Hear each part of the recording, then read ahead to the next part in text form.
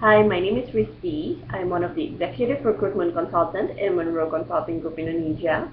I'm now hiring on behalf of one of our clients, which is a multinational research-based biopharmaceutical company for the position of Regulatory Affairs Manager.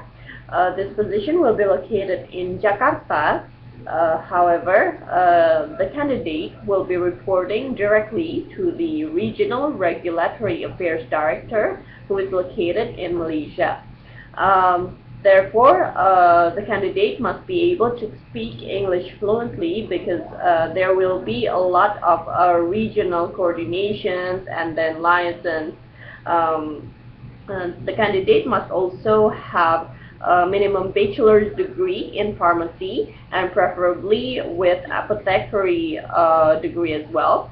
And he or she must have had at least minimum 5 years of experience in ethical pharmaceutical company.